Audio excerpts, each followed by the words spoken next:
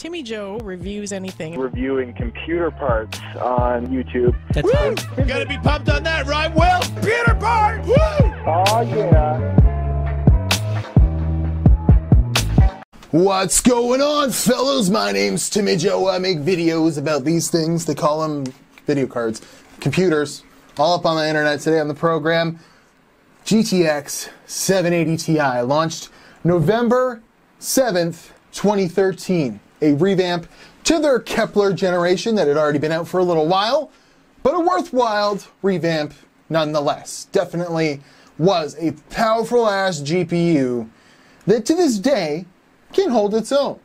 I mean, we're talking a good 6 years ago this was launched, and it's still pretty relevant, or is it, here today in 2019? Well, we're here to discuss and launch some pretty awesome games from around the time and show you some benchmarks and things. We got a little Firestrike running right now on my test bench here. It's the 7820X 8-core processor from Intel running at just about 4.8 gigahertz, 32 gigs RAM.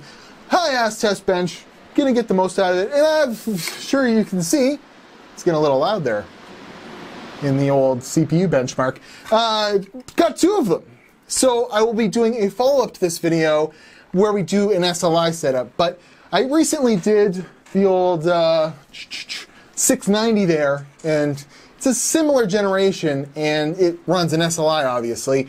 And it didn't do so hot with 2019's title. So I thought it was better to just do an actual retrospective, as I never have on the 780 Ti specifically. I have, however, on the Titan Black, and I'll put that video here or whatever. Not a very good video, I rewatched it.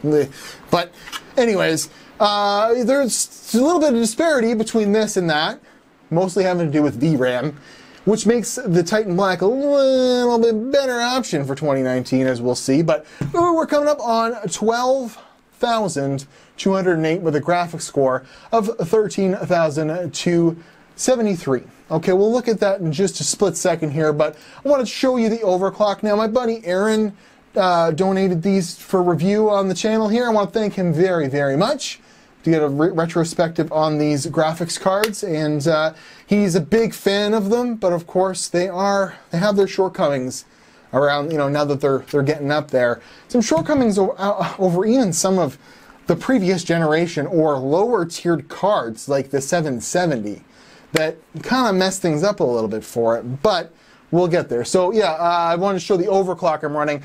I can get it over 1200 without this thing sounding like a total vacuum, but in case you're not in the know, a lot of graphics cards these days don't mind running at 80, 90 degrees. Well, that is still pretty high, but let's say 80 degrees. This likes 65 for stability, which means this stock cooler on here isn't the greatest for overclocking, and you can certainly find some AIB partner cards, some Lightnings, some EVGA classifieds, with much better coolers that will clock higher than I'm showing. In fact, Aaron sent me 2 water blocks that he had on these things, and he had different BIOSes on them and stuff like that. Changed the power table on them so that we can put them on water and get some real performance out of them. But I wanted to show you a more achievable 1200 megahertz overclock, and I think it's about 3850 on the memory. You might be able to get it near 4000 depending on but that's 3 gigs of VRAM, remember. So if we see that score, the 12,208 with a 1327, where does that land us as a direct competitor here in 2019? Well, we can go over to my Firestrike results and see that it doesn't even do as good as a GTX 1063 gigabyte. We've got a 13,948 on what's a quad core. It's going to be a little bit of a different kind of score here, but it should give you a good idea. It's beating it on the whole because it's got 8 cores to deal with instead of just the 4 I was testing with that 1063 gigabyte. But the graphics score 13,273 and 13,948. So, wow. That GTX 1060 I was playing with was an EVGA model with 1 fan that was like this big. So this is looking pretty harsh if you ain't got a good power supply in 2019. Now, there is no direct competitor but let's say that the, I don't know, however they're going to call it, 1650 Ti or something like that ends up being close to this. But keep in mind, it's basically the same thing. GTX 1060 3GB, 7880 Ti. And this launched priced at $700. Mind you, it's been 6 years, but I was hoping for a little bit more out of that. And a lot of that has to go with the VRAM issues. This doesn't have any VRAM. It's terrible. So the specs on it are 2,880 CUDA cores, a base clock of 875, a boost clock of 928, which actually goes around 1,000, 1,030, depending on if with GPU boost and stuff like that. And you move the power slider up a bit. But you know, as long as you have the cooling headroom, it'll go a little higher than that, but not much. That sounds really low considering our top tier cards and even our mid tier cards are at 2 gigahertz these days. But you are able to get this up to about 1200 on pretty much any 780 Ti out there, close. And you know, get the memory frequency up there too. But it's got a 7 gigabits per second memory clock. Standard memory config is 3072 megabytes, and it's got a 384-bit memory interface. So you know, GPU boost 2.0. So it does have some of these, you know, these features, these modern features, but not a whole, you know, lot going for it these days, if you ask me. Like for a flagship product. Now, when I reviewed the Titan Black, it had 6 gigs of VRAM. It was able to do 1440p benchmarks in my test last year. And that's because it had the VRAM to back it up, and this doesn't. So what's going on with the VRAM there? Well, if you want to check out, just before we step into it, I always like to show an Antech's thoughts at the time of launch. And there was like, wow, they've one-upped themselves a couple of times, because at this time, AMD wasn't doing so well. Their cards were very warm, and they were getting just into the 280, 290X, you know, territory. And this was beating it at the time, but those cards had more VRAM, 4 gigs at least. This only has 3. But this, with a lesser TDP, was able to beat it, and they did it a couple of times that year. But they were saying, stomaching that $700 price tag, it was a hard pill to swallow. And I would have to agree with them now that there's, you know, this doesn't look so hot 2 or 3 generations later. But you know, I guess a lot has changed, and I shouldn't really be too hard on this. This was a flagship product, and a lot of people love them, and a lot of people, as we see, I've got 2 of them, ran them in SLI and got some crazy performance out of them, which you can sort of do, and definitely were able to do before the VRAM expectations got so high. So, was there ever a higher VRAM version of the 780 Ti? Well, I guess they didn't want to cannibalize their Titan series, because no. There was actually a higher memory count version of the 780, which is a much lesser graphics card than this. But it would be interesting to compare a 780 versus a 780 Ti these days, but a 6 gig model, which are pretty rare to find, versus the 3 gig 780 Ti. That would be a very interesting comparison. If I could ever get my hands on a 6 gigabyte 780, I would definitely like to do that. But we see old WCCF Tech TV. We're doing the same things back on March 22nd of 2014, proclaiming that we would see 6 gig versions of the 780 Ti, and I have not found an example of this, if it exists, because they already had one. It was their Titan Black, so it wouldn't make sense for them to do that. Even though some of their lesser cards, even the 770 had a 4 gigabyte version, even the 680 had a 4 gigabyte version, and this never got that high with the VRAM, which really hurts it in, you know, modern day titles. But I guess their plan worked, because it really doesn't matter too much. So let's go ahead and get on to the benchmarks. That way you can really have an idea of how this thing performs.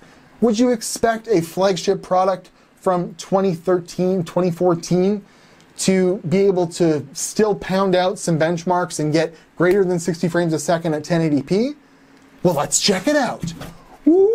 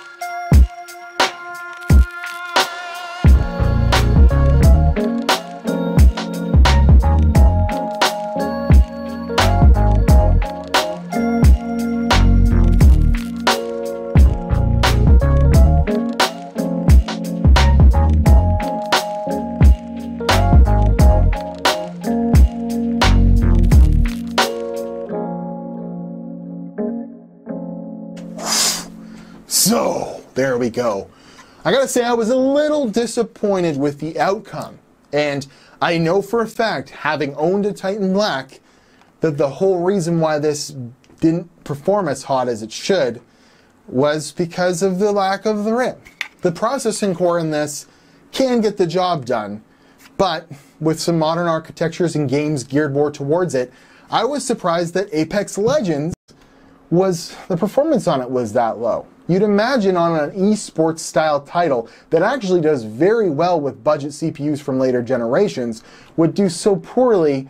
Like, not that it was poor, it was still getting, you know, a respectable frame rate, and the frame times with this actually weren't so bad in most of the games. But I had to go in to Apex Legends and give it a budget of 3 gigabytes, which means some textures aren't going to be quite as smooth. At, you know, 1080p is fairly easy to run.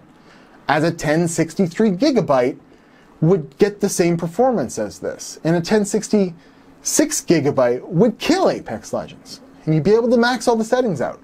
But I typically had to move the slider down for this in those 2019 titles from ultra or highest settings to high, and maybe even reduce the anti-aliasing or a few things that would reduce the VRAM count on this. There are some games that are better optimized for it, like you saw Devil May Cry there. Was killing it with this thing. Not a problem running it. And it's a very good looking girls in that game. I mean, very good looking game. It's a very, very good looking game. It's based on the Resident Evil engine, which I believe is a very awesome engine for how good it looks and how, like, the fidelity, especially when you get into like really high resolutions like 4K and stuff, how awesome and optimized it is that it can run full tilt on this card. That's pretty awesome. So it's possible. Far Cry, you know, another game I could max out on this, but some other games, it's just, you know, I had to go to high. In Shadow of the Tomb Raider, I was pretty disappointed at the performance of the 780 Ti. I was having a hard time getting it to really run well, especially running in like the villages when there's a lot of NPCs around. There's something weird about older generation cards in that game. Like the other Tomb Raider games were always like staples of like you can get really good graphical fidelity with like not that great of a, you know, you're able to put it on like high on a budget card. That game is not forgiving, and same with like, but it did well with Battlefield. I think as long as the games are kind of optimized for lower RAM count or lower you know, graphics memory count, that it'll work out. But that's a little bit above my pay grade. I'm just kind of speculating there. So what did you think of the benchmarks of the 780 Ti? Are you still running a 780 Ti? Did you always pine after one? Or did you enjoy, you know, the revamp going into Maxwell much better? And a 980 Ti, now that's still a viable card, and I might get my hands on a few of those to play with in the future, although I already have messed with the 980 Ti. I really like them. I also really like to test a 980 alone, which I haven't come across one yet. But as far as the 780 Ti goes, you can pick these up for pretty low prices. Here on eBay, we see that, you know, like 160 bucks, 150 bucks. You know, buy it now is somewhere around $150. There's one right there. That's a pretty good value because it's, you know, a little bit more premium of a product, I'd say, than most 1060s, you know, 3 gigabyte versions. You might feel better having this in your system over that, even though it can technically be a little bit faster. But I think at least new, you'd have a hard time finding even a 1063 gigabyte near $150 these days. So this could be a bargain, especially on a local pickup, like a Kijiji or a Craigslist pickup. You know, these are tried and true NVIDIA cards. They don't tend to die quite like AMD cards. I'm saying that, at least not in my experience. A lot of people would probably argue that point, but you can usually, you know, if you pick up an NVIDIA card from Kepler or beyond, they usually just run forever. So at least there's that sticking there. But great budget card to get, you know, these days. But keep in mind, a 1063 gigabyte can be just a smidgen faster. Just a smidgen. So I'm not watching me on Instagram, Twitter. I want to thank Aaron for letting me borrow these. This is awesome. Fun to play with. Let me know how soon you want to see that SLI follow-up, because I think it'll just be fun to play around with them. Maybe I'll even hook up the water blocks on them, depending on what kind of time I got to do that.